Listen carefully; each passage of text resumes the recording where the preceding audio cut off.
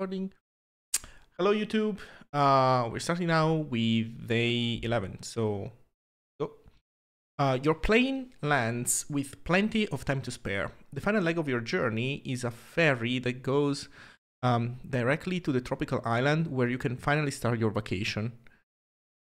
As you reach the waiting area to board the ferry, you realize you're so early, nobody else has even arrived yet.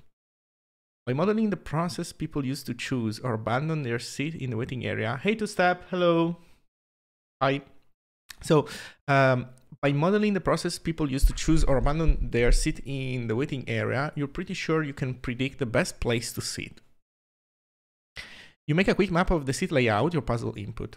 The seat layout fits neatly on a grid. Every position is either floor or an empty seat, or an occupied seat. For example, the initial seat layout may look like this. Okay, so these are all empty, I guess, yeah. Like the L for an empty seat is such a nice symbol. That's funny.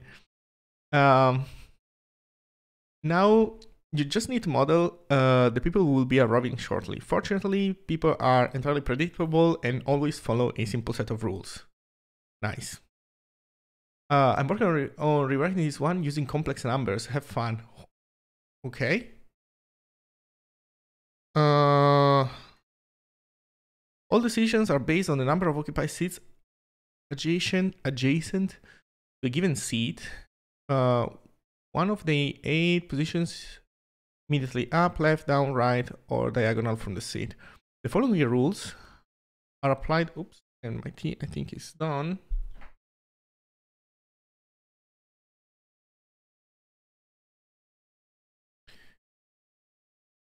So, as I was saying, blah, blah, blah. If a seat is empty, there are no occupied seats adjacent to it, the seat becomes occupied.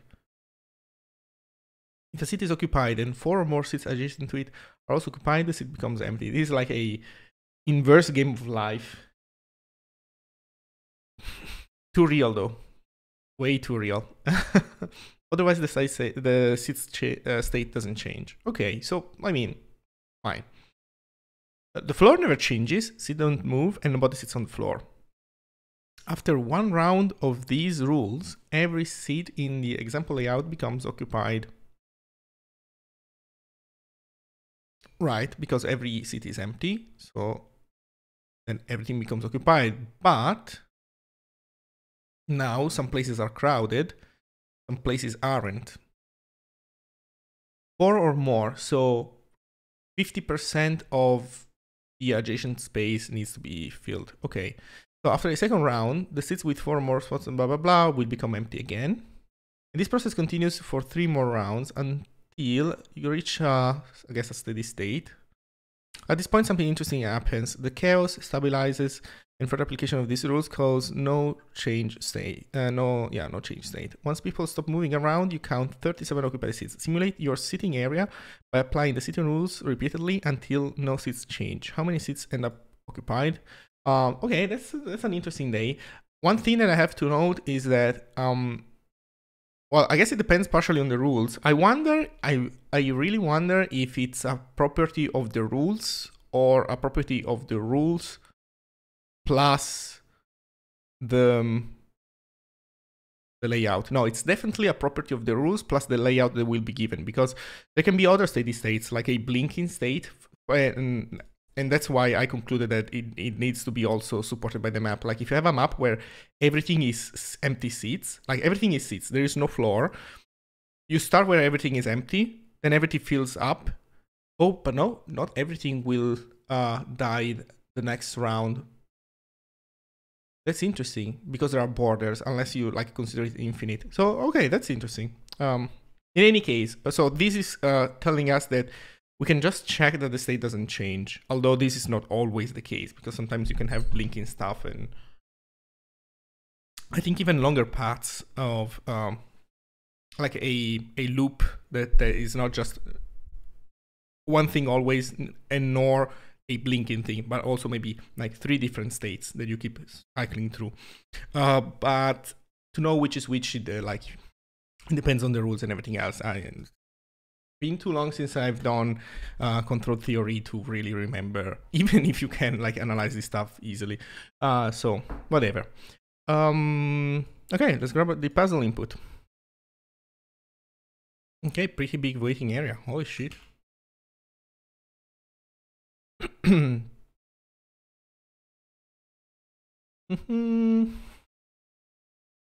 we want day 11. I'll keep day 10 open in case I need to steal some ideas. And oops, I minimized it. Let the typos begin. Copy, paste, save. It's .txt. Okay, do we have a new line at the end? Do we want a new line at the end? I think I'm good. So day 10, no, 11.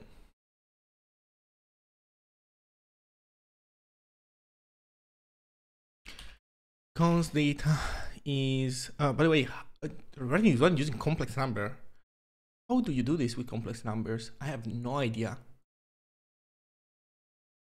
What do you encode in the imaginary?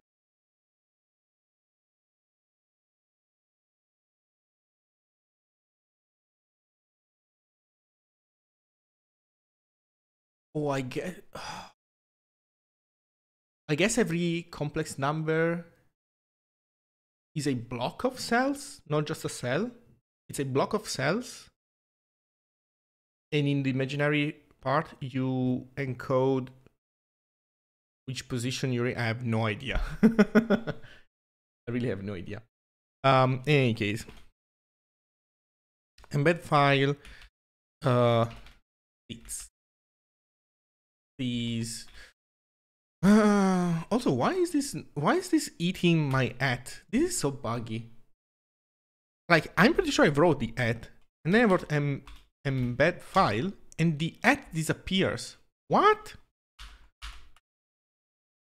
So buggy. Kind of disappointed. Okay. So we have the seeds. We definitely need to read this as a matrix, I think.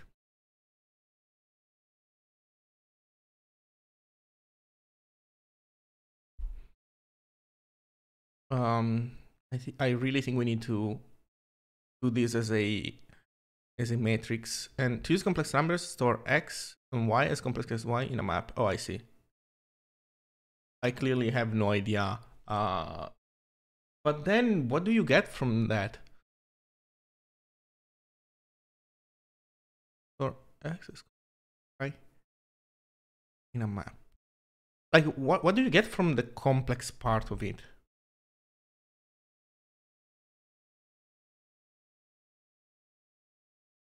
Because I mean, if you just wanted to store a tuple of coordinates in a map, you could still do that, no? In a bunch of ways. So that's I guess my question. In any case, so let's start reading. var it mem tokenize data. The new line. Oops. New line. So it just simplifies things a bit. Rather than always using x and y pairs, also there are ways you can rotate a complex number by multiplication. I can find that right now. Yeah, I was thinking something of the sort, clearly in a very like wishy-washy way. Okay, so I think I understand what you're saying. So like this would all allow you to express more cleanly going up, left, right, and diagonally by one. I can see that getting messy in this version. Okay, so how do we do this? Well, how wide is this thing?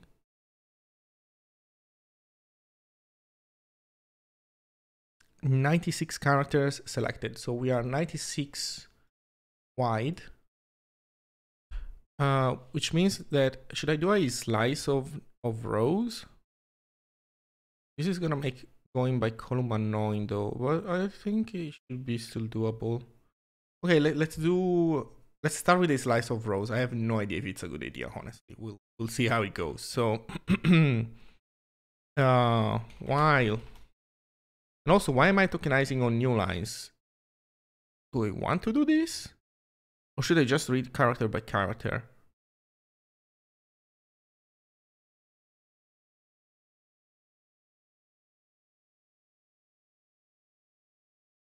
Let's keep doing the lines.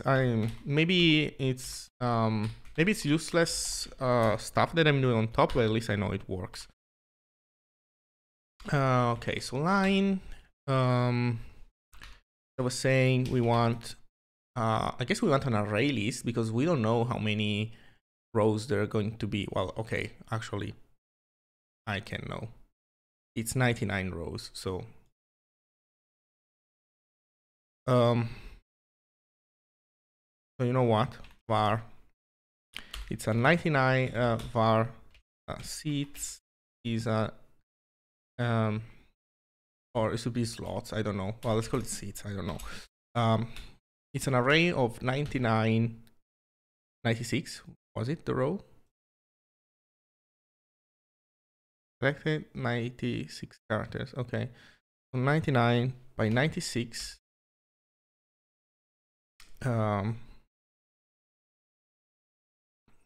96 watts. 96 watts. I think we should prepare an enum. We could probably do an optional boolean. We do an optional boolean or should we do an enum? I think we can do an enum. Const it state an enum. We have floor empty occupied.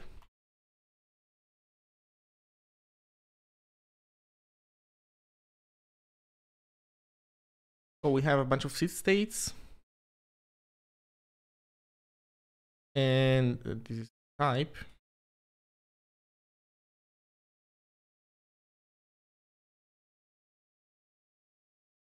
Defined.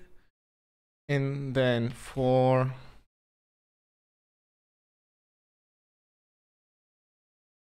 seats row. For row seat, and we want a pointer to the seat, and actually I think we want a pointer to the row too. Do we want a pointer to the row?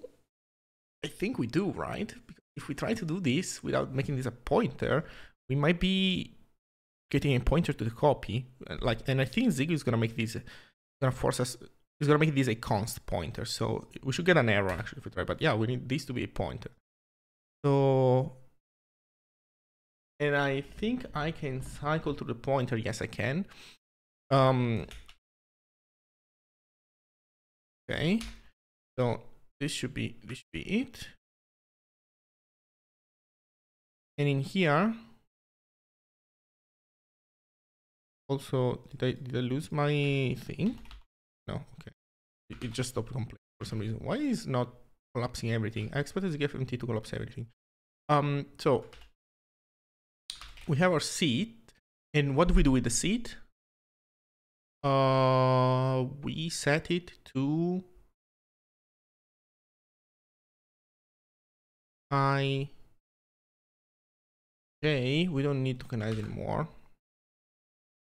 So we set ij to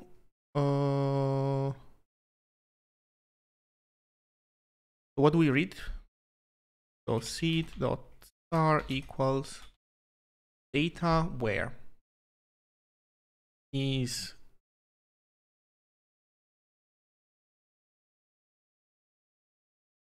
so it's the number of its I should probably make a function for this, which could be useful anyway. You know what? Do I really want the do I really want this structure? Maybe I don't even want this structure. Does it matter? Probably doesn't even matter much. Oh, maybe this will catch a bunch of errors for me. We'll see. Maybe it does help. So from data, we want to read So if I is 0 and j is 0, if j is 1 or 5, or if it's the first row, we want 96 times the row plus j. I think that's it, right?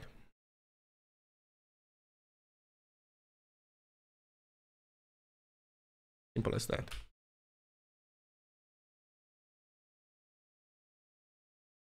And so for in the beginning is 0, then 1, 2, 3, up until 95. Oh, wait. Yeah, I think it is 96. We cannot forget that this original thing, without tokenizing, has new lines.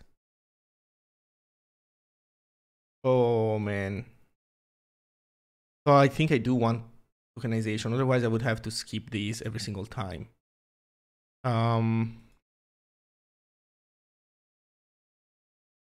Yep, I totally do want that. RIT equals DMM. These new lines are annoying. Why did you not autocomplete this? Please, data. Thank you.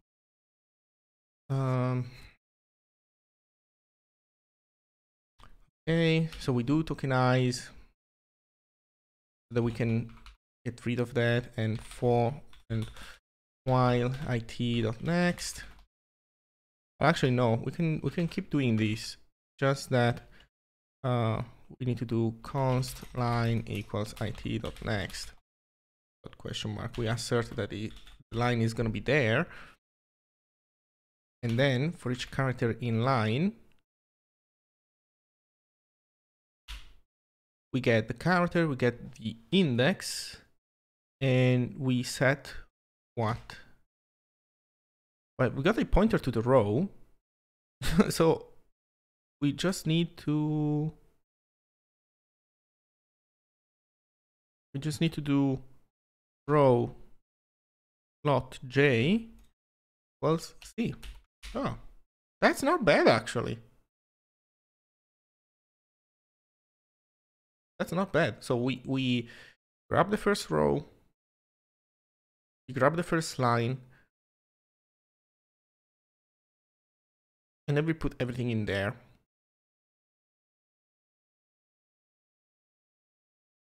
And then we do this until the end. Okay, so this seems nice. We could even start running it just to make sure we don't have like weird pointer shenanigans. So cd, or like more precisely, index shenanigans. Zig build 11 error expected type sits evaluate. Oh, that's a good point. Of course, we have to switch over C and decide there. I could even, you know, I could even make this an enum, but anyway. So let's switch C. So if you have a dot, you want to return dot floor. If we have a L, we want to return dot empty. If you get a pound sign, we return dot occupy. Now characters also have can also be something else. If we get something else, panic, sad face, we should not ever get here. Or you know what? The better way would be that this is unreachable. We do not expect to ever be able to reach there. So what we want. Now,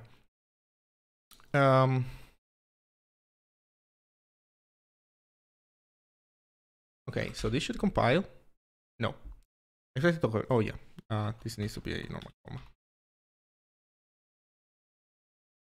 I want to search for first new line and make seed sizes based on that. Yeah, you know, I'm a bit of a cheater in that regard. Like I look at the input and I just counted the number of characters using Sublime and I just hard-coded that. Otherwise, you won't be able to use the sample data. Do I really need the sample data? Okay, I get your point. You know what? In other days, I always made the decision: on whether I need to first try out the sample data or not. And if it's something that I don't feel confident about at all, I try out the sample data first. But in this case, I don't feel like it. That said, we probably will. I don't expect this to compile first try, so we'll see. If it ends up getting there, I'll just make these two variables and derive them from the file or whatever. I mean, in any case, it's just two places, right? And it would, like the shape of the data doesn't show up anywhere else, so this should be fine, because I'm gonna treat these as slices, I think, going forward. So so this is the empty state, and so this is the starting point where everything is empty. Now we need to tick. So here's the thing. This should, instead of being called seeds, I think this should be called original seeds, or actually just original, or like starting state. Start. Let's call it start, because this is the original state. So what we want to do now is wait, why am I not just modifying this one? Let me think about it. Why am I not just modifying it? I don't know, whatever. Just for cleanliness, let's call it start. Then we have a copy, which is gonna be we have current and prev.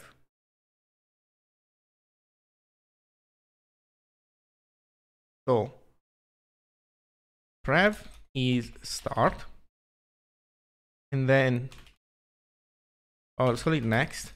Next now is gonna be I guess tick. I'm gonna make it a function.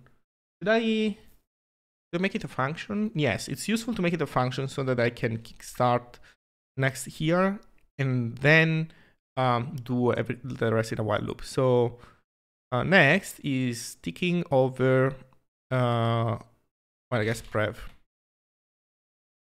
And then after I have these, I do while next is different than prev, while it's different. And this is, I think, super slow, because I could probably know if I never applied any rule, if I never made any transformation in tick, instead of doing this. You know what? I think this is probably not gonna take too long, but this feels so bad. Why am I checking everything every time? It's nice to say this in a declarative approach, right? I have the two states, but let's try to make this, I don't know, I feel like making this slightly more efficient. Maybe it's like a useless optimization, you know? These inputs are not gigantic and CPUs are absurdly fast, so it's not needed. But let's do this in any case. So here's what I'm gonna do. Okay, let's go back to seeds. Can I do this in place? Oh, no, right, that's the problem, because I can't do this in place. No. Let's not try to do this stuff in place. Bad idea. Okay, no. We keep next and prev, but here's what we do. Here's what we do.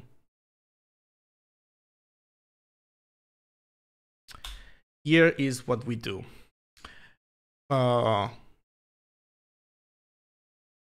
Var state equals start, and then we keep doing this. We do var while true state equals tick state. Now, the reason why this is not in place, okay, what I was thinking originally is that I would give a pointer and I would modify the thing itself, but this is not in place.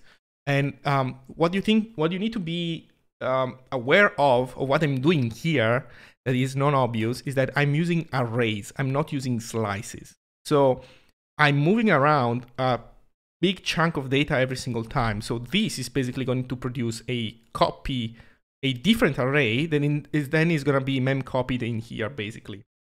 Kinda. There we have result semantics in Zig. But the point is, if I were trying to do this with slices, this wouldn't work because it would actually be I would be trying to use the same underlying memory, but I'm not because I'm moving around actual arrays. So with that in mind, this is the thing. Oh, and the reason why I'm doing while true is because I expect tick to explode. Well, I expect tick to basically error out, not error out, but like exit the program when no transformations could have been applied. So that way I skip the expensive check every single time. So I'm gonna leave it as a comment, maybe here. Tick is expected to exit the program when no rule could be applied. Well, not exactly no rule, when no transformation. Because technically nothing changes given certain conditions is a rule. It's just not a transformation, or you know what I mean. I would say that's precise enough. So function tick takes in, okay, takes in a rev, which is this, and returns a new copy of that same thing. Okay, so var next equals next of type this equals undefined. So this is going to be a return value. Now we apply the rules. So the rules are, for each square, we need to count the neighbors, basically. So let's do a neighbor counting routine.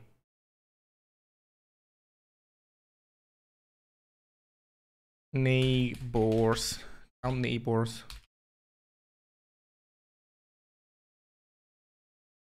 And neighbors is gonna be, I probably need a block here. So what do we do in neighbors? Oh, and for next,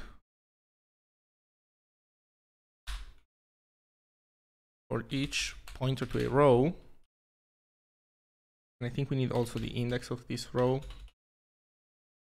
and for row seed,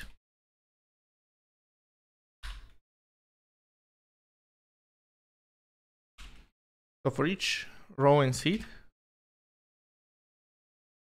why am I not getting any? What happened to my big format?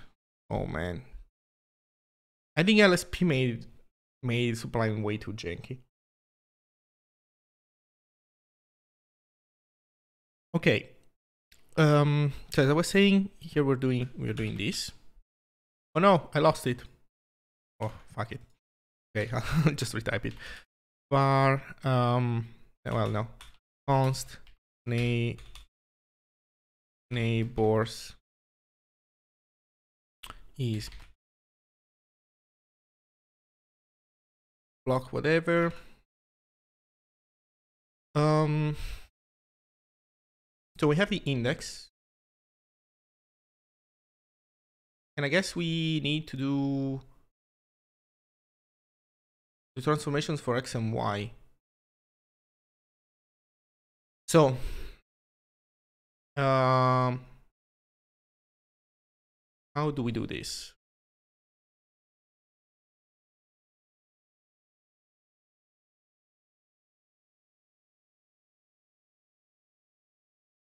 Let me think a good way of doing this. I think we should put, I should put these things in a tuple, like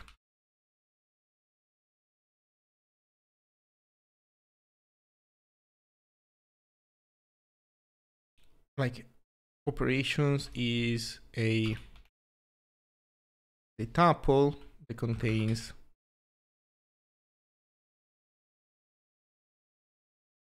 it contains an array of two I don't know, by size, -1, -1,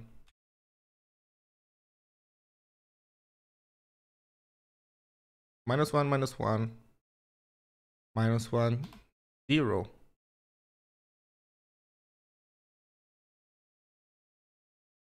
-1, +1, then 0, -1, 0, +1, 0, 0 will be us, and then +1, -1, +1, 0, +1, +1. So these are the transformations. And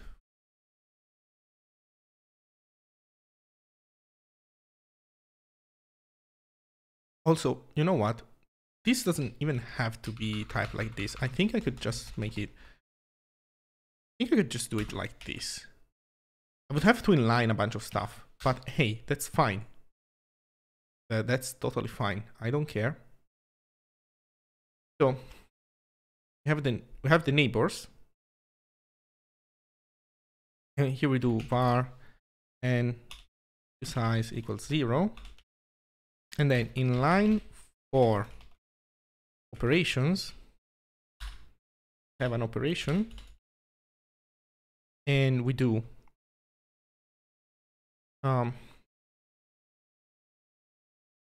var x equals I plus p0 var, wait, why is it var?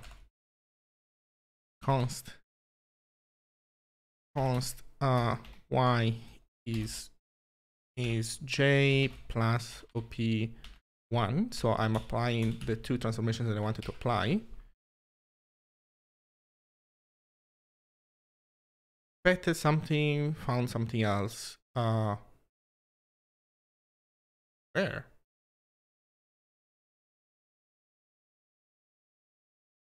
Are you okay? Line 38. Why you don't like this? Oh, I guess it's the +1 that, right. +1 doesn't work. Okay, this one. Okay, now we're good. Okay, so these are the coordinates that we're checking, and we are only checking them if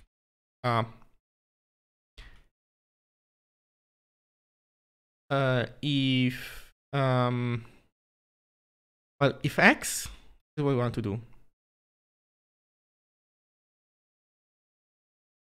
If x is greater or equal than 0, and x is lower than 99, or is it 99? I think I'm messing around with x and y's. You know, I think, give me a second. I is the y, and x is the j. Yes. I mean, it doesn't matter, right? I can call them whatever I want. But I need to make sure that I map them to the right thing here. So usually x is the horizontal axis. So I'm making sure that, like, I don't want to get confused afterwards. So x needs to be lower than 96. And y needs to be greater and equal than 0. And y needs to be lower than 99.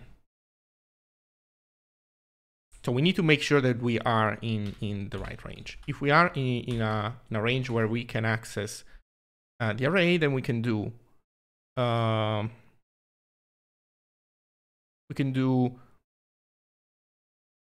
n if, actually no, switch, we want to switch over prev y x. Yep. And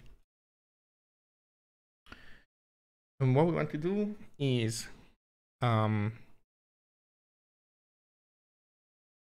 if it's dot occupied, we want to do, or we want to do n plus 1, I guess. Otherwise, we don't do anything. So let's do it like this. N plus equals switch. It's occupied. We return 1. Otherwise, we return 0.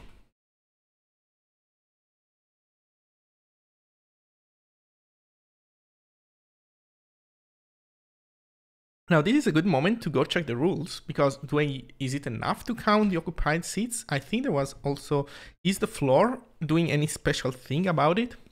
So if a seat is empty and there are no occupied seats adjacent to it, the seat becomes occupied. If the seat is occupied and there are 4 or more seats adjacent to it that are also occupied, the seat becomes empty. Otherwise, the seat state doesn't change. Okay, so these are the rules. So here, also another thing that I can do is, like, I can get the current seat, I guess.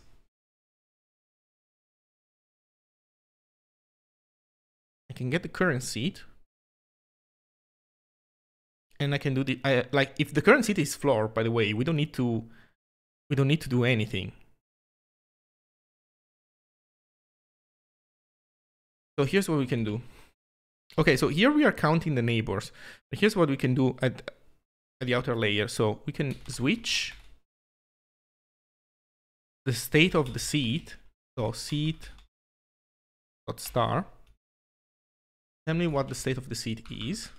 And if the state is floor, we don't do anything. You're done. If the seat is occupied or empty, or I guess it's else, and in the else case we do stuff. So in this other case, we need to count the neighbors. We don't do it otherwise, because if the seat is not actually a seat but it's floor, then we're done. And in the else branch, we count the neighbors. Yes.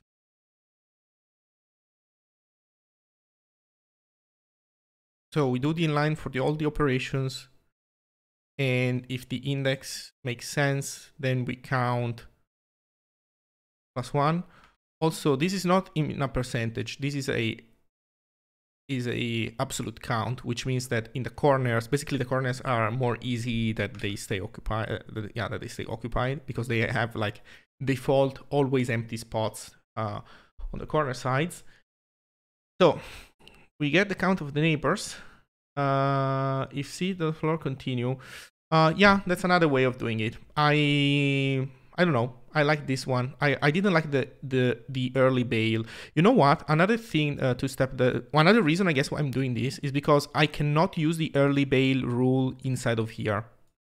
Because here I could say if we are outside of the bounds, we then continue, right? We bail immediately in this case. The problem is that I think that continue, break and stuff, etc. are broken for inline for loops. I don't remember the precise rules, but like this stuff is not yet working. We need self-hosted for this to work. So I don't want to hit compiler errors. So I decided to go for the nested version, for the non-early exit version in here. And I wanted to be consistent outside. That's pretty much it. But yeah, that would work too. So in this other case, and I think you're right, actually, you know what? It might be so much nicer that it's worth doing it.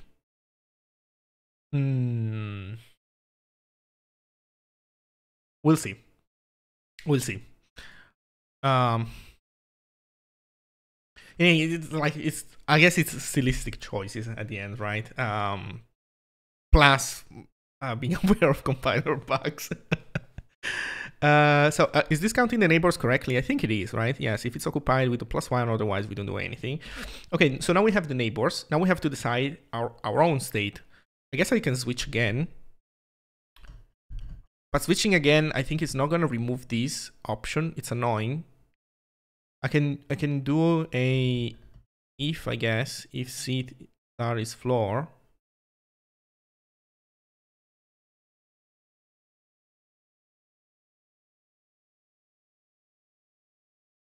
Or maybe I should switch neighbors first.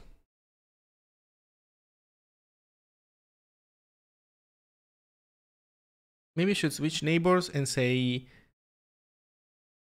can you have unbounded ranges in switch cases?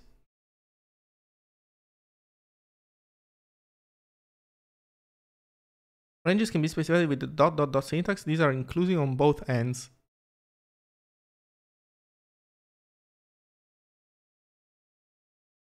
So I think you do need.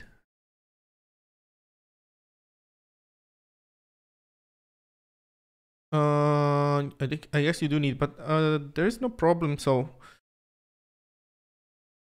let me think. I know we are not floor. Well, okay, I don't know. I'm curious. Let me try switching on neighbors. Maybe it's a bad idea. I have no idea. So let's switch on neighbors, and we say if neighbors is 0, and we know that this seat is not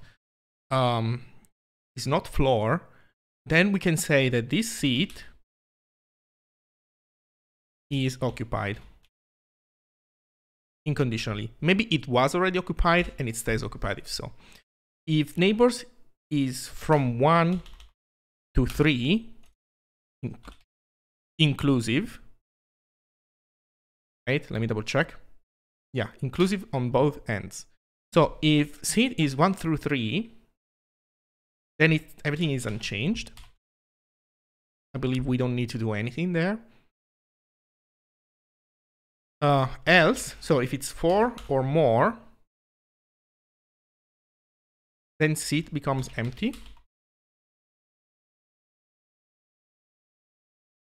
Now, did I do that right? Expect a semicolon found closing parentheses. Like this? No. What am I missing? Wait, I should check the line. Yes, 60, 65. Expected semicolon. Oh, this. Yeah. Okay. Is this correct? Let me double check the rules. If a set is empty and there are no occupied seats adjacent to it, it becomes occupied. If a seat is occupied and 4 or more seats adjacent to it, it becomes empty. Well, this if a seat is empty thing, like this is useless, I think, because I can always do maxint, I guess, but I think this is good enough. Like we just restrict, like we just make the central do nothing thing a case, and then we can use else, and we're done. So also I forgot to break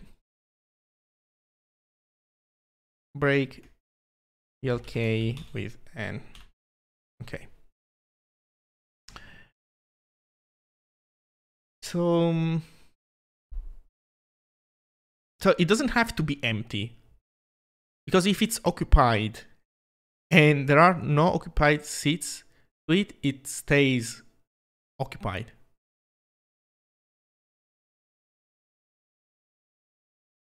And yep, if the seat is occupied, well, I don't know. I mean, I think, okay, in any case, no, I think this is right to say here, but like we can like, how can I say, this is not a one-to-one mapping to the rule here, but I think it's still compatible. That's my point. If a seat is occupied and 4 or more seats adjacent to it are also occupied, the seat becomes empty. Yes, if neighbors is 4 or more.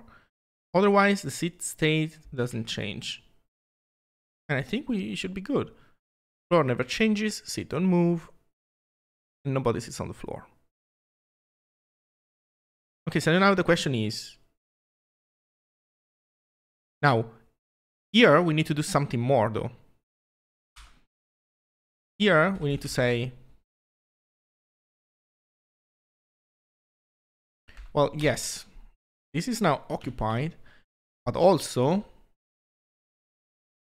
we need to do var changed is false. But we need to say that here we did make a change.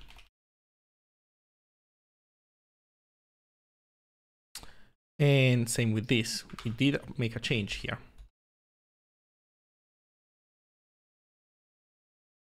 Please. Climb, why so buggy? God damn it. So here too, we made a change. So we put it to true. Now, after we're done with everything, so what do we need to return? We need to return how many seats end up occupied. So what we can do here is also var occupied. Every tick occupied is a usize is a SUSY that starts at 0. You see the SUSY that starts at 0, and oh, and we totally need to add to it if it's occupied. So okay, if this is not super clean and efficient, it could be nicer. Like if we didn't do this thing, if we switch properly, whatever, it can be made more elegant, where we only like switch on seat once and we do everything that we need to do in each particular case. But whatever. I'm just trying to make things work for me for this challenge and not produce the best code possible. So if the seat happens to be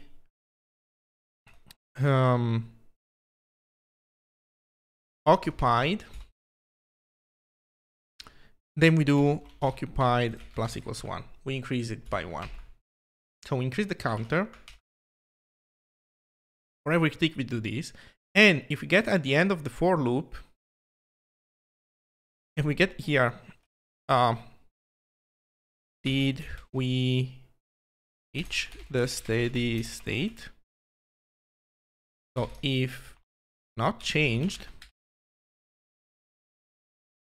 then we print final count, new line, and we print dot occupied.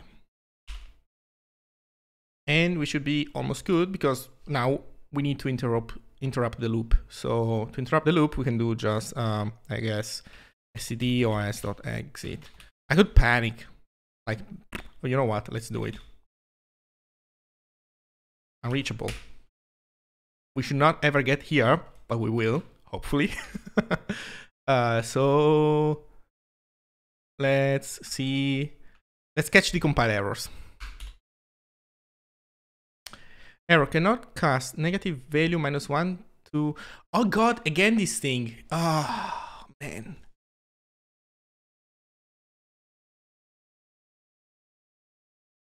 Again this thing. How do we do this? I don't know. As I size, I don't know, as I16,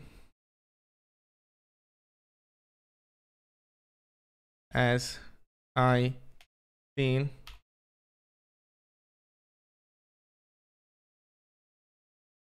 expected I16 found you size, so I can just do as int cast. I have to say, I need to get smarter at understanding these casts. Yeah, and now it complains on the other side, which is understandable. But now, int cast back to usize. Actually, you know what? Maybe these casts are actually necessary as they are. And I'm complaining about something that is actually that I think I'm not doing correctly, and I think I'm doing, oh god, and I think I'm doing some kind of bad workaround to make things compile, but actually this is what you are supposed to do anyway. Just maybe picking something better than a random i16. So cannot store runtime value of constant time int. What?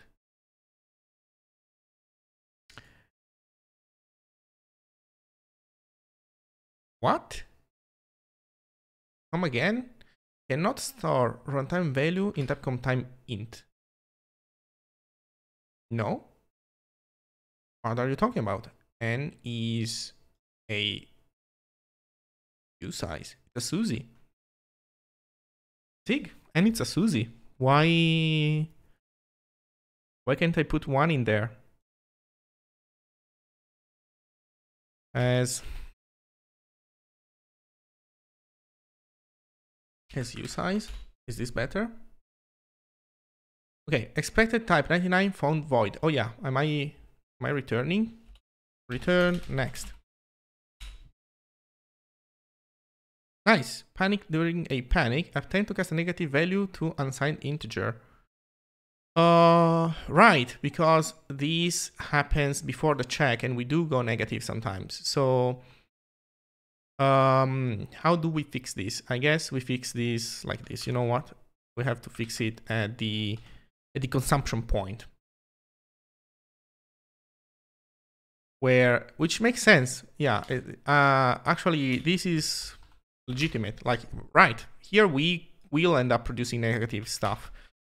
The point where we can safely cast back to unsigned is only when we are checked that we are positive. That's a good point. We are looping a lot. That's not great. Uh-oh.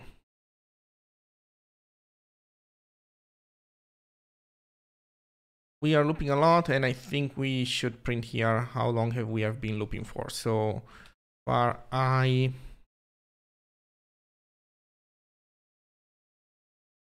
equals 0, and every time we loop, print I guess I on a new line.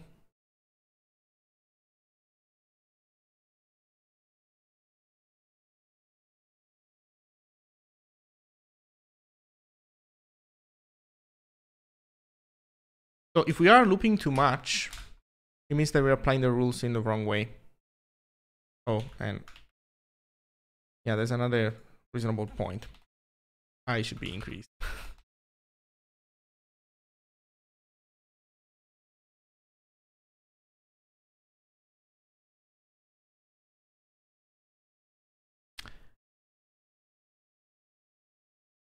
That is a lot of loops.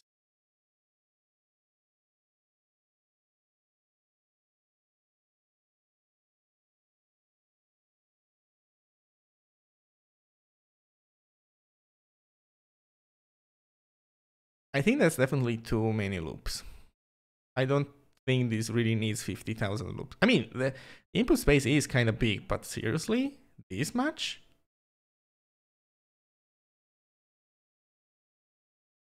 Okay, you know what? I'm gonna take 100K as the limit where, yeah, we probably definitely did something wrong.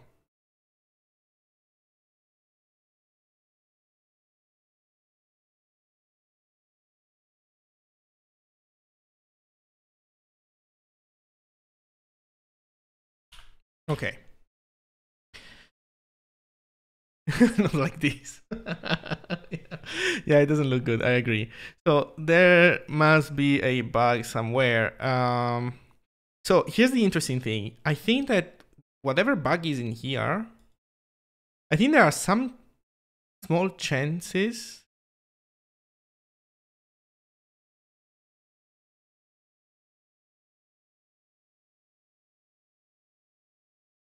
There are some small chances that the bug is because I'm not just checking that the two arrays are the same, and instead when trying to be fancy, it changed maybe.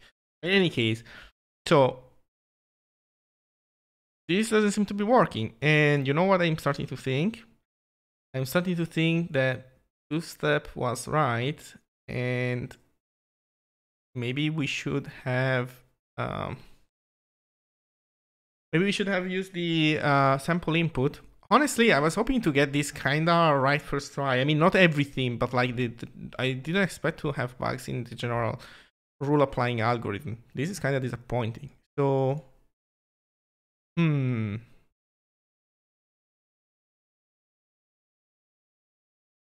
okay, here's what I will do. I'll read again the neighbors part here. I'll double check a couple of things just to make sure they make sense.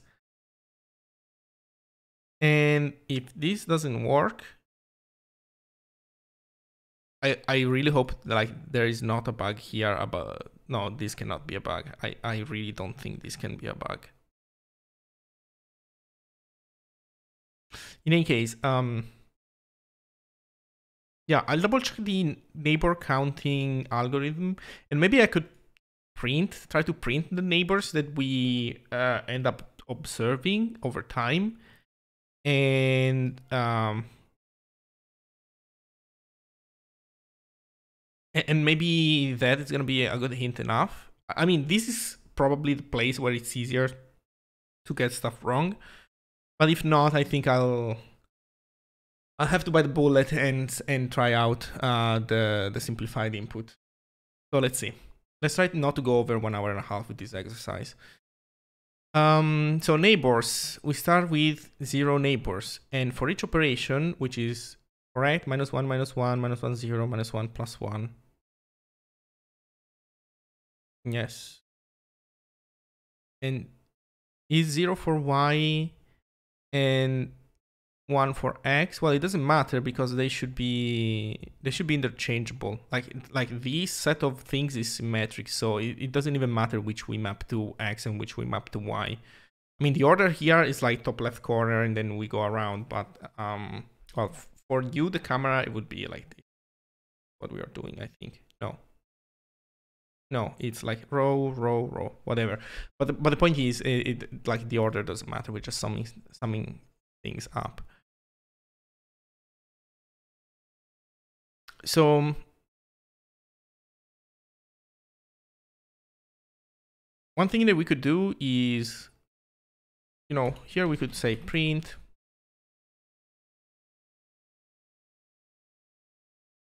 check. Well, we could do this. Print cell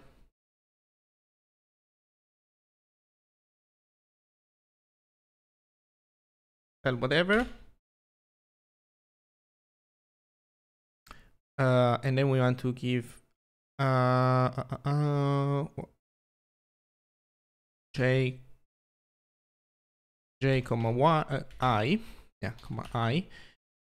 So this is our cell, and then here we do check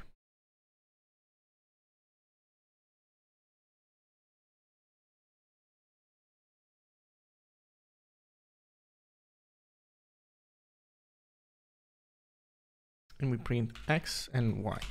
So let's see that these x and y's make sense for the cell. So cell 4631 checking 4530, 4630, 4730, 4531. We don't check 4631 because that's us. Then we check 4731. Yes. And then we check 4532, 4632, 4732. So this checking algorithm, like, or at least like the coordinates are correct. So this seems correct. We are producing every time, I think, the right number of neighbors.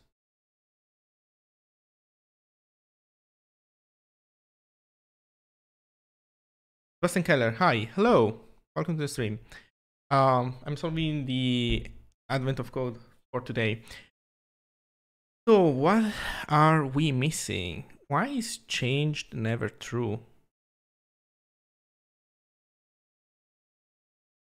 Sorry, why is change never false?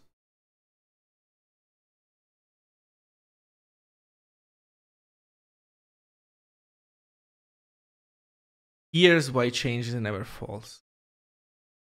I found my error, I think. So, I'm an idiot. Here's what happened. I simplified the rule application, and I was saying that my simplified version of applying the rules is compatible with the original version of applying the rules, and that is indeed true.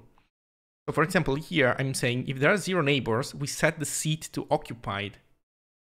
But if the seat was already occupied, we are not applying a transformation. So I simplified the rule application, and that interacted with my optimized way of noticing if something changed. So here what I'm doing is that at one point I keep setting the seat to occupied when it's already occupied, and same here, but actually I didn't change anything. And I keep thinking that I changed stuff when actually I didn't, and that's the problem. And actually, you know what? We can even see this like this, I think. Here's what I'm doing. I'm just printing the final count. Well, I'm printing the count, it's not final. I'm gonna keep printing the count, and you will see that it changes, and at one point it should stabilize to one final count, which is when you reach the final state, and that's it. Let's see. Or maybe not. Am I not increasing occupied? Why is this never true?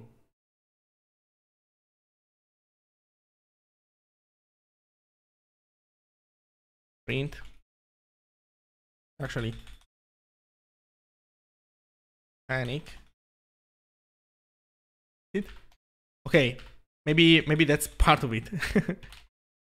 Why does it seem I never set any unreachable code? Yes, sorry.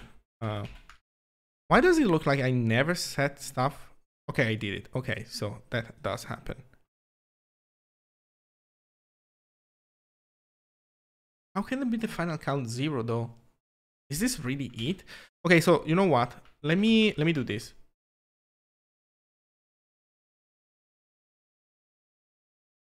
Let me fix this code here. So if seat is empty, then we set it to occupied, and we correctly say that we did change something. I don't know why, but I preferred it on the second line. While here we do kind of the same, except that if it's occupied, we put it back to empty. And here we say change true.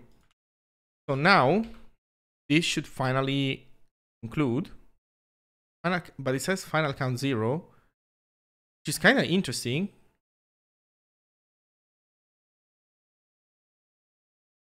Why does it say that? And it says that, wait, and do I still have the loop count? Yes. Why does it say that in the first loop? What the hell?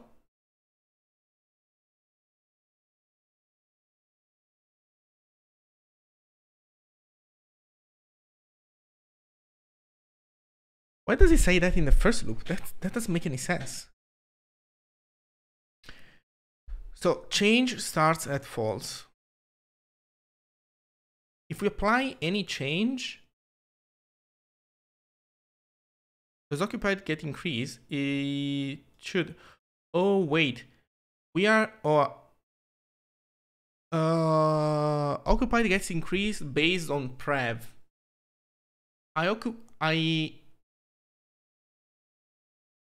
Oh, wait a second. I'm an idiot. So that's a good point. Occupied gets increased, yes, but it's being. Oh my god, why am I such an idiot? Why am I checking the new thing? I should be checking prev. So I should be checking prev. I should be checking prev ij. Thank you. So this should fix the count, although the bug is still there though, because now occupied will have the proper value set. The problem is, why does this thing thinks that we never applied any rule in the first loop? If sit is empty, oh god, you know why? Because I'm doing the same stupid shit there.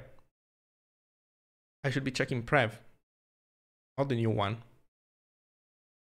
There we go. Yep. So here I was checking prev properly. Here I wasn't checking prev properly. And I think that should be better. So now it loops for a while. Hopefully it stops at one point.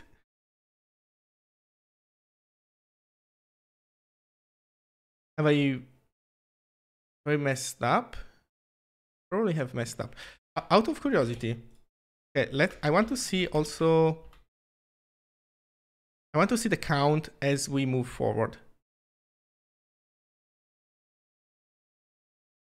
Interesting. It keeps flipping from. I guess it's from empty to filled. It keeps flipping from empty to filled. That's kind of weird.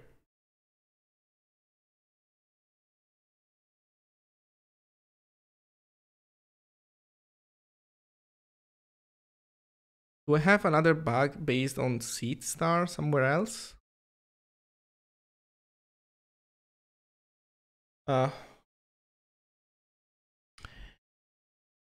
let's see, what other bugs could we have in here?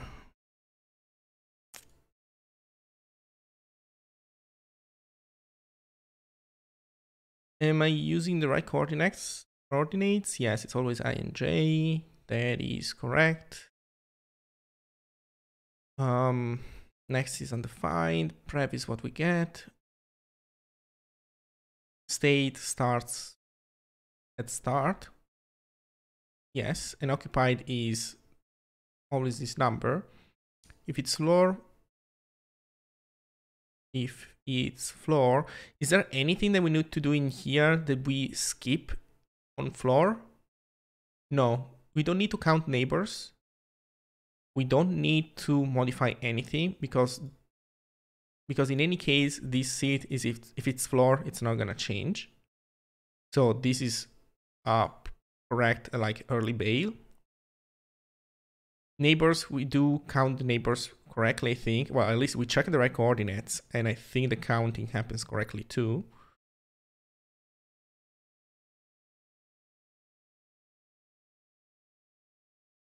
Then we switch on the value of neighbors.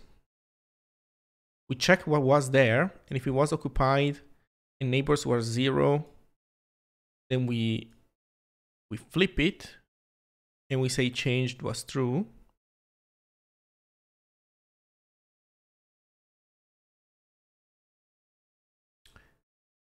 If it's between 1 and 3, we do nothing. We don't even flip change. We really do not do anything. If it's more than 4, well, if it's 4 or more, if that's it was occupied, are X and Y flipped? I was thinking about this. I don't think they are. Y, I read by row.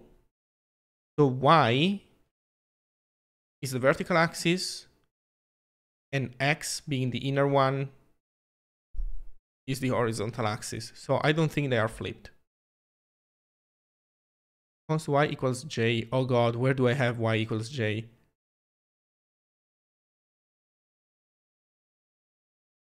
No, I don't have that. I have I is the other loop. Yeah, no, I mean, this is what I want. Unless I got confused about this too, so I'll think about it a little bit more. But that's what I want. These, as I said, I read everything by row. So by reading by row, you get the Y on the outer part of the array, right? First row has index 0. Next row has index, well, as I equals 0. Second row has I equals 1. So that's ends up being your Y. And within one row, you have the other one. And also, you know what? I never get out of bounds error. So I think since the 2 dimensions are not equal, I think I'm getting this right. What else could it be? Maybe I should do this, you know what? Just out of curiosity. Var temp state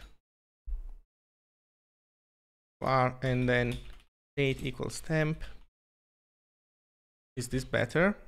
I don't think so, but I just want to double check. Okay, we can go back to the other thing. Yeah, I didn't expect this wrong. So why are we flipping this much? The answer is flipping from 0 to full. I don't know for certain if that's full, but I'm assuming that is indeed full. And flipping from 0 to full, or you know what? Let's momentarily hack this and say different than floor. So this should tell me the total number of seats. Okay, so 9504 is the number of non-floor seats. So wait, this is actually full. 9504 is full. Let's see, that is indeed interesting.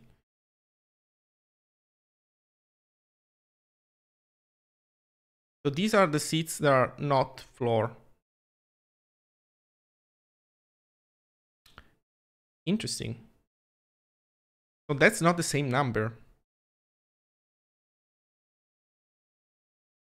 So going back to this, here's what I want to do. Tell me how many occupieds are there.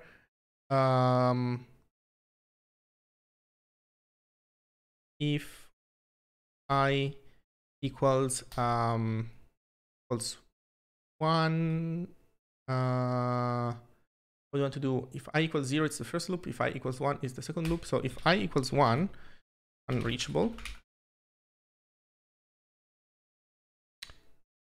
Okay, so it goes from 0 to 7811.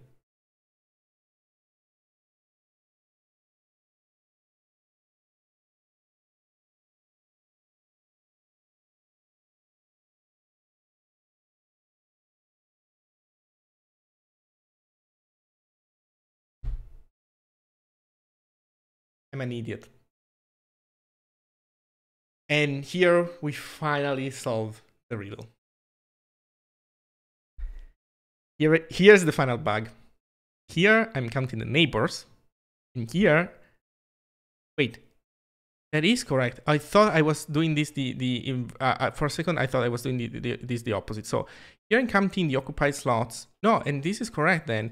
If there are 0 occupied slots next to it, then it becomes occupied. Fuck, I thought I had it backwards, and that would have been the final fix. But it's weird, no? Why am I going to 7811 on the first round? Why? So why did we go from completely empty to completely full to 7811? And actually just find L, how many matches? Oh,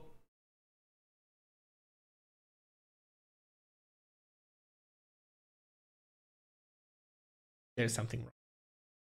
There is something wrong in here. Okay, so 7811 is the number of L's.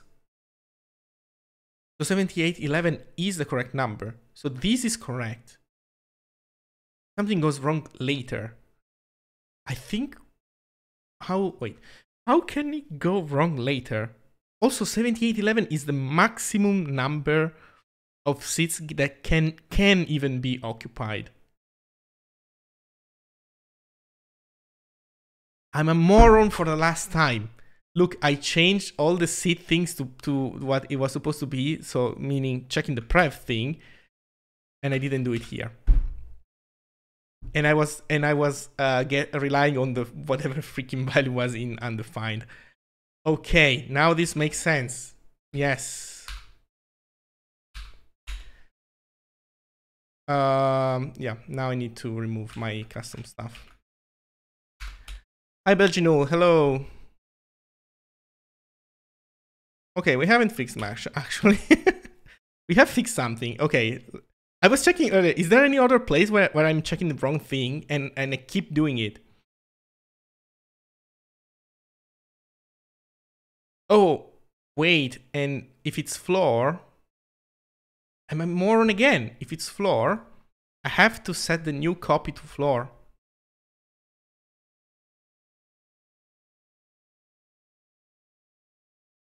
I have to set the new copy to floor. You know what would have made it much easier? If I just copied prev onto next. If instead of setting it to undefined, if I just copied prev onto next, I would not have encountered any of these problems. Because at this point, I could have done... Well, no, here I would have need to use prev for sure. But some of the others, I could have used them interchangeably. So here's the other problem then now, that if it's floor, then seat star, we need to set everything every single time is floor. But this is not a transformation. This is just setting the cell to the right value. So I think that now this is correct. Now we write here, we write here, we write here, we write all the three states. And what about here? I think here we need to write 2. And here we need to write that seed is whatever it was before.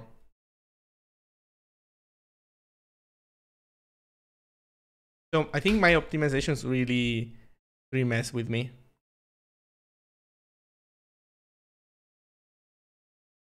I think we're not there though. We still have some noise. We are not converging still. Why are we not converging? Oh, I know why. Because actually, this needs to happen not just if it's 1, 3. This needs to happen in any case that we didn't apply any rule. So if not changed, we need to do this. Actually, let's get rid of this stuff, I guess. Put it on a single line. Okay. And I think now I should have finally covered all the cases. Or not. Okay. If we apply a rule, you know what? Let's change this also to something different. Let's do it preemptively. Right off the bat, we write in the new seat whatever previous value was there in prev. And we should never be reading from seat. Are we reading from seat anywhere? No. No, no. Okay, so we are not reading from seat, which is fine. And we always start by setting it to prev.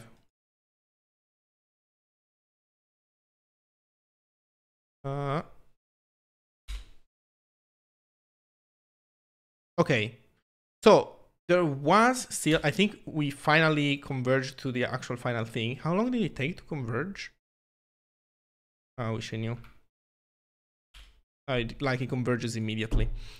So the problem is that by even putting it here, there was a case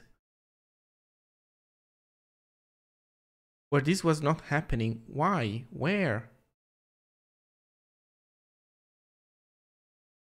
How?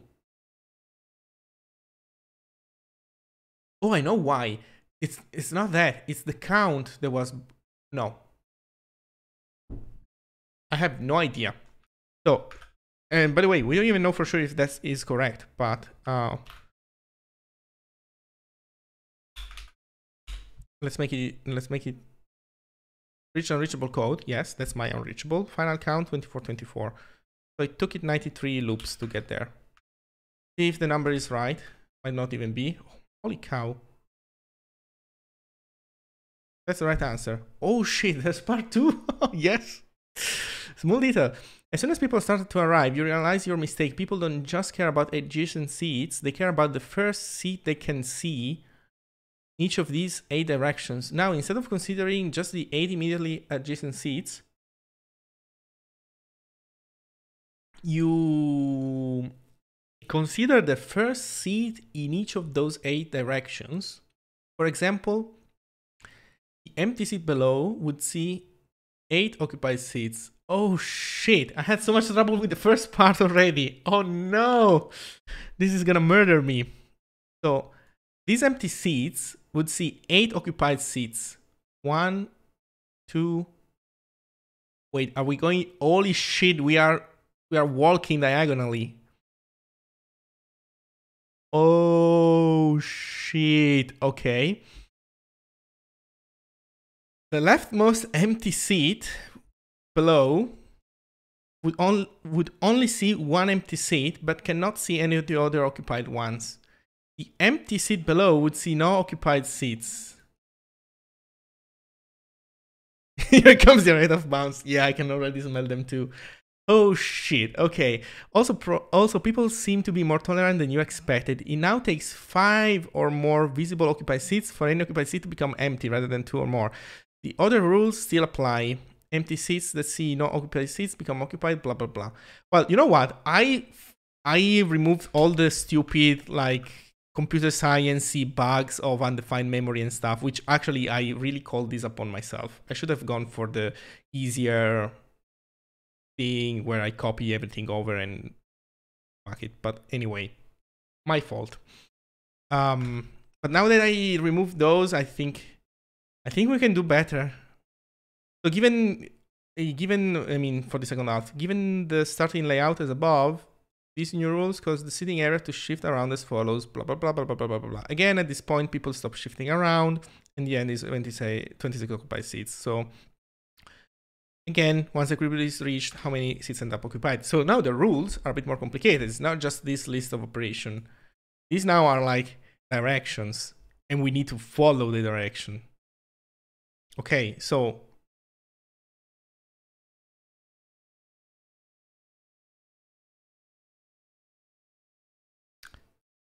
oof.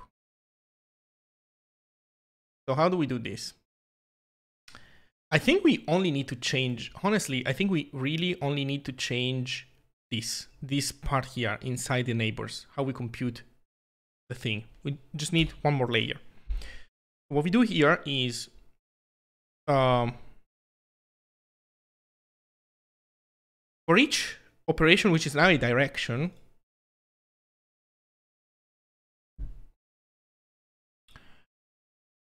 for each direction, we need to keep following the direction until we hit a border. So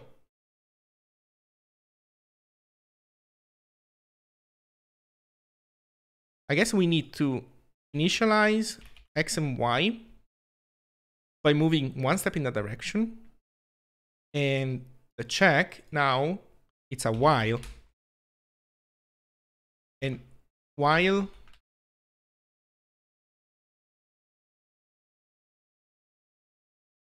these things hold true, so while we can still make a move, this is going to be interesting. So while we can still make a move, we keep moving forward in the direction. So what does it mean? Keeping on moving forward. It means applying the rules here again at the end, but not on x and y. Sorry, not on I and j, but on y and x directly. So we keep moving x and y. And then we check if we can move again. And now we switch over what we see there. And if it's occupied,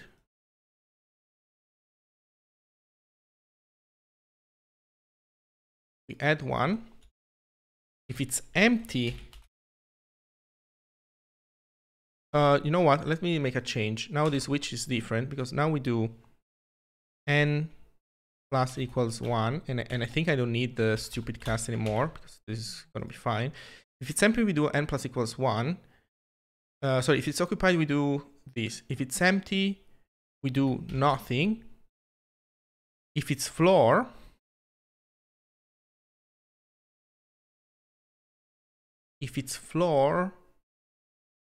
we kind of continue, but you can see that this is not happening anymore. So we can do this. If it's floor, we move the cursor, like we follow the direction and then we continue. Otherwise, and by continue, we are continuing the while loop. Otherwise, we break. Does this make sense? So let me see. There are multiple ways of writing this, but the idea is we take a step in the direction that we want to follow. Is this a valid position? If it is, then we check that cell. If the cell is, let's start with floor, right? Because floor means we don't do any change to the count, but we need to continue. So if it's floor, we keep stepping and then we try the loop again. If it's empty, we don't add anything to n. If it's occupied, we add 1. If we haven't hit the floor continue thing, we break. There are probably much better ways of expressing this, but also maybe, yeah, I think this should be like this.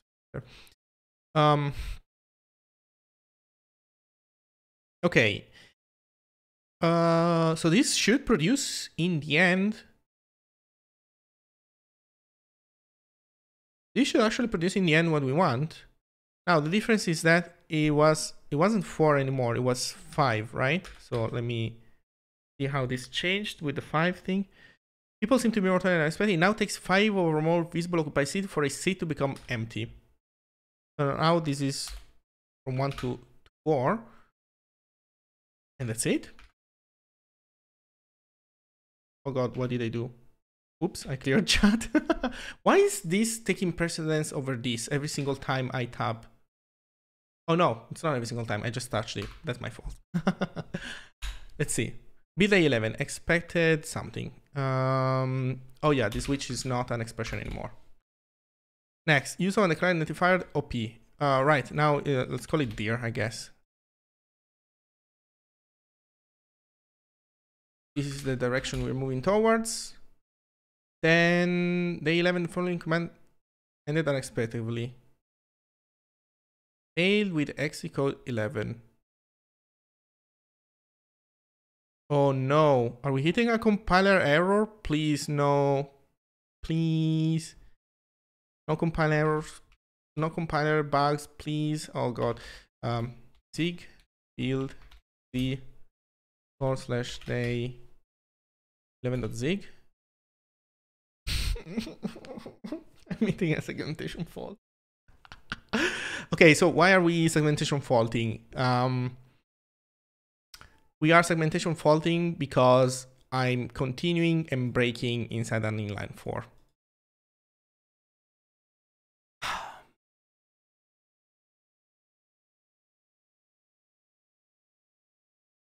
It's fine. Yeah, ouch. Oh no, and because I cleared, I can't see who's written ouch. Can I do page up? Oh yeah, I can still do page up, okay.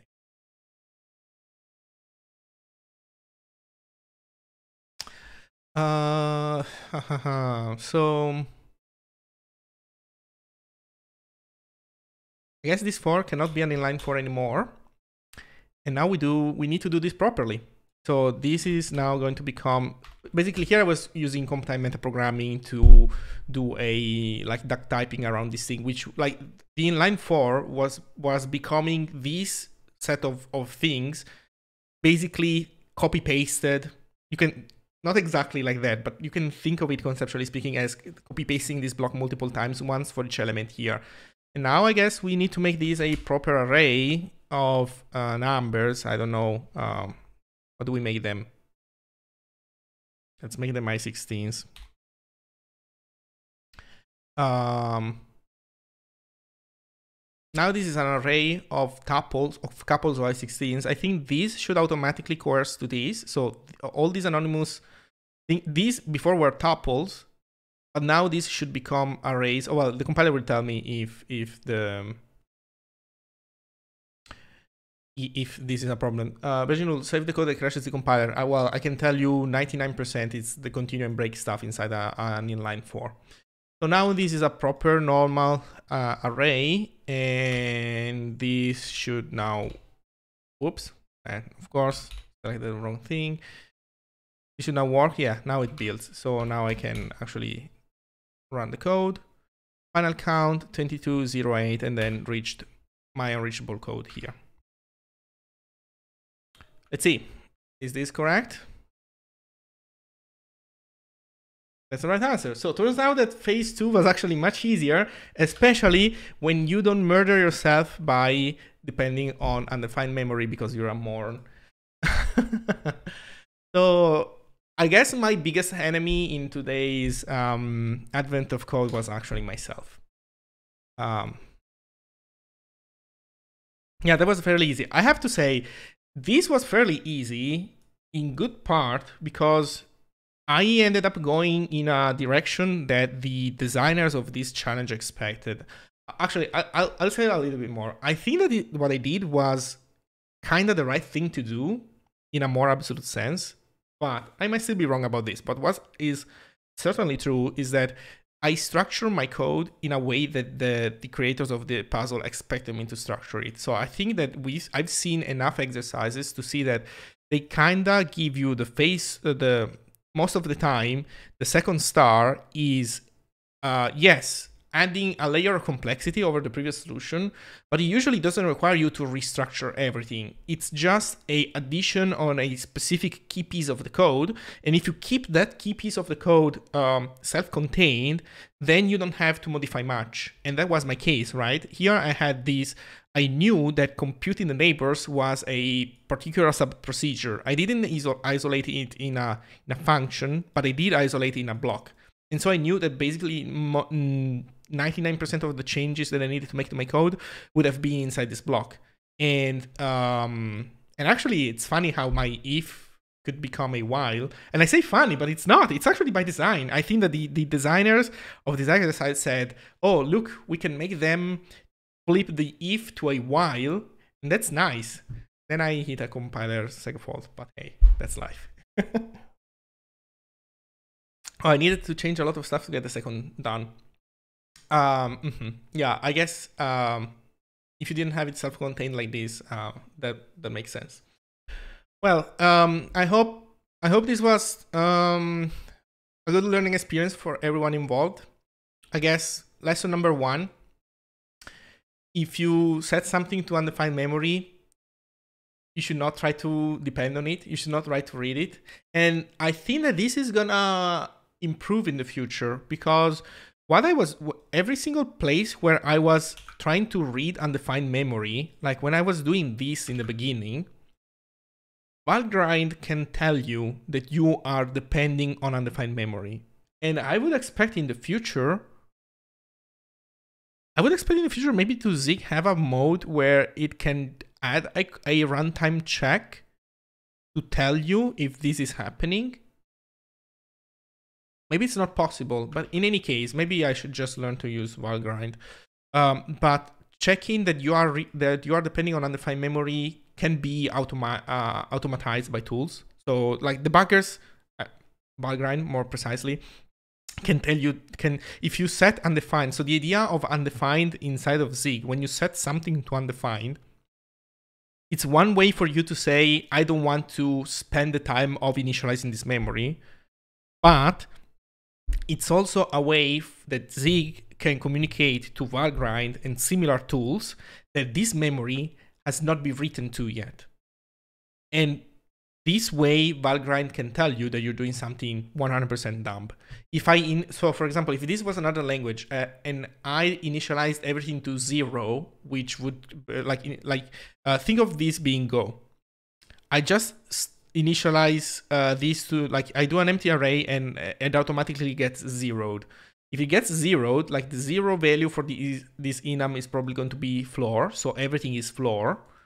And I would still kind of have the similar problems. Not exact the same type of, how can I say, variable behavior that you get from undefined, because from undefined you can get also garbage memory. or more precisely, in this case, I think it also gets set to 0 AA, which then I don't know how that ends up mapping to the enum.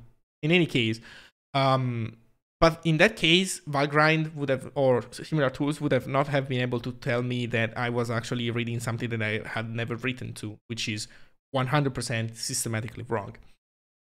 So undefined is a useful tool. It's just that the way I was compiling and running the executable, I could not leverage it fully. That was the missing piece. That and a bit of brain. You should not just read undefined behavior, undefined memory, because that leads to undefined behavior. Another thing is, so yeah, I guess it's just that in my mind I was using seed.star as a shortcut and I wasn't thinking explicitly that I needed to check prev, even though I realized it here and I put it first try, I put prev in here. Yeah, there'll be dragons. Well, in this case, not many dragons. I mean, here, I guess, normally speaking, you're gonna get a random case of the enum. But like if this array was much bigger, and if this array wasn't stack allocated, but it was heap allocated, I think you could even get a seg fault because you're trying to read memory that that you're not being given. I mean, maybe it won't happen, but it could. But it's something that a compiler could make happen, because again, you're not supposed to be reading memory that you haven't initialized, and so the compiler could have, for example, decided to say, well, I'm not gonna request that extra page of memory until you write to it. I don't know, something like this. It's probably never going to happen in this particular implementation. But that's one of the things that could happen when you are anchoring undefined behavior, because the compiler, if it's undefined behavior, you're not supposed to do it. So the compiler is allowed to make even weird transformations that don't make semantical sense otherwise. My take on undefined is that it can be super useful, but you really have to be careful and check everything twice. Yeah, I agree. Or you know what? You should be running Valgrind, I guess. It would be nice if we had a like built-in Valgrindy runtime thing, kind of like unreachable is checked at runtime. It would be nice if every time you read something that, I don't know, maybe it's hard because pointers and pointer math make it exceedingly hard. Maybe we should just have a run debug flag, and you normally are expected to run everything in run debug, and you get like the executable automatically run within Valgrind. I have no idea. Maybe I just need to do it myself. But in any case, yeah, reading undefined memory, bad idea. And the problem that happened because in my mind I was not always properly distinguishing between prev and next. I had it clear in my mind here. I didn't have it clear in my mind in other places. Like here, that was embarrassing. Here I was checking and then writing. Oh, you know what? Oh, here's the thing. Because originally I wasn't checking. Originally I was just writing, right? Sorry, but I did have this. And then I realized, oh shit, no, that's wrong, because I'm not changing every single time. I'm writing, yes, but I'm not necessarily changing. And then I added this thing, but then I was lazy, and I just put sit there instead of the correct thing. But hey, I guess that's life. So that was a fun exercise today. Lucky debug assert. Yeah, it would be nice to have something like this. The problem is I don't know how feasible it is. I really don't know how feasible it is, honestly, because it's not just so undefined sets everything to AA, sets next basically fills next with A's.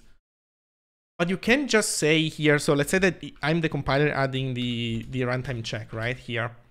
I can just say if c.star I don't know but c.star, but like let me make something magic very quickly, like as bytes.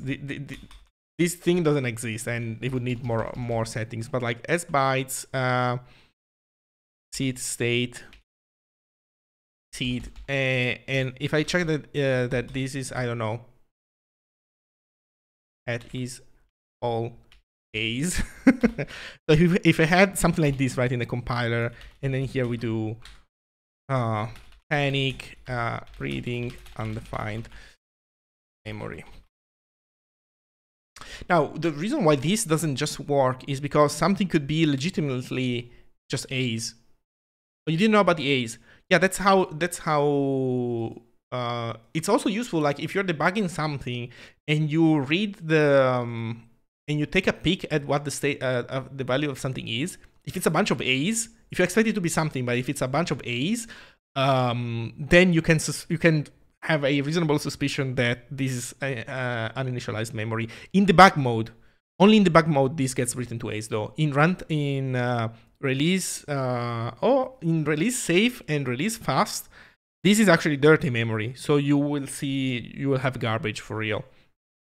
Yeah, but it's not just in 1 million case, but yeah, there are cases where A is actually a correct number, so a correct value. So this is would not be a correct check. And I'm pretty confident that what while grind does is keep track of each chunk of memory that exists, each chunk of memory, or more precisely, sorry, it keeps track of each chunk of memory that you write to, each pointer that you write to.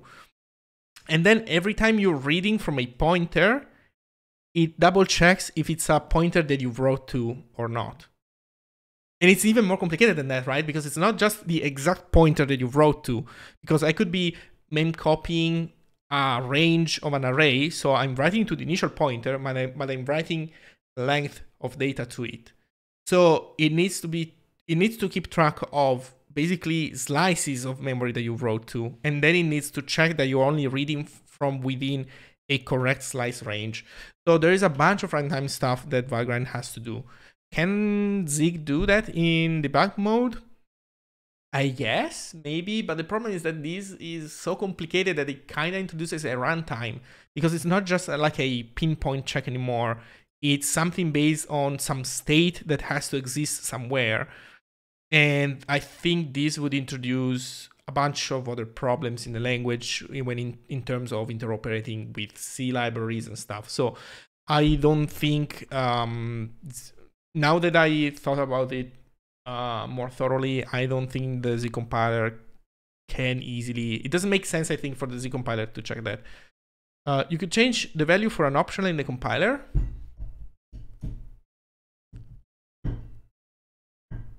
Let me think about this.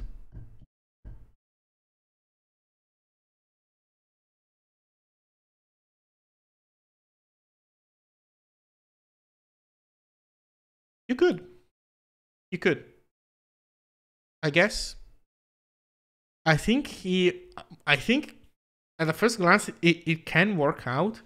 It will introduce a bunch of complexity though, because then the compiler needs to, it needs to introduce secret unwraps everywhere where it checks for this stuff. Unwraps that you didn't put there.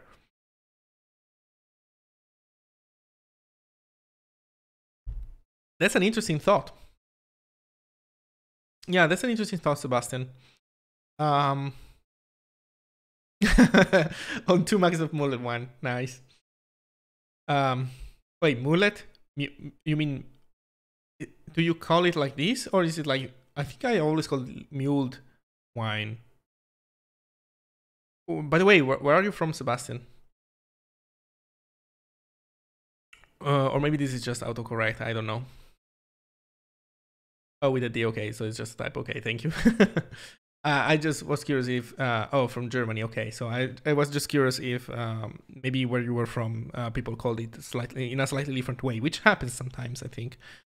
So yeah, I don't know. The optional thing is intriguing, actually. It would still be a problem if people are doing bit fiddling stuff with arrays and stuff, but you are not supposed to do bit fiddling stuff for enums, because enums do not have a memory layout. You would have to use an extern enum. This is an enum with a well-defined memory layout, which allows you to do, bit fiddling stuff to it and do things.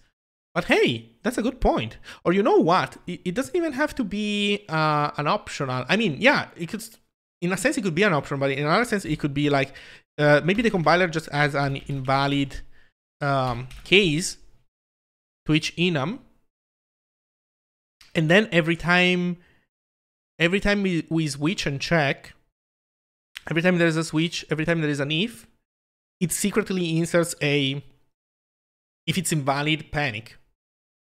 That's basically your idea, just slightly implemented in a slightly different way. You know, that could be done. Although this solves for enums, it doesn't solve for other cases. Or you could abuse the pointer as LVM does. There are some unused bits in each pointer. Yeah. Yeah, depends on the architecture, I guess. But yeah, for normal architectures, that's the case. So that's another possibility. I don't know. That's going to be interesting for the future. I don't think this is something that the Zig project can work on, should prioritize right now. But for the future, I think there will have to be a point where we focus more on this type of things, like better error reporting and better error checking. So it's an interesting thought. Well, thank you for the discussion. This was interesting. Almost 2 hours. Ouch. Well, I think we spent, 20 minutes now by talking, so it took me more than 1 hour to do everything I fear. Such is life. But hey. That's good. So, thank you everyone for watching, and I think see you all tomorrow at usual time, so 2 hours ago at 8 for, I guess, Advent of Code Day 12. They are getting harder. They are getting a bit harder. Although I think that the worst one took me like 3 hours in total. It was the parsing one, which was a parsing madness. I think these are harder but more manageable, especially when you stop reading from undefined memory, which is never read from undefined memory. I should make t-shirts like about this stuff. Yeah, anyway, yeah, thank you for the stream. You're welcome. Thank you for watching. So see you all tomorrow. Bye bye.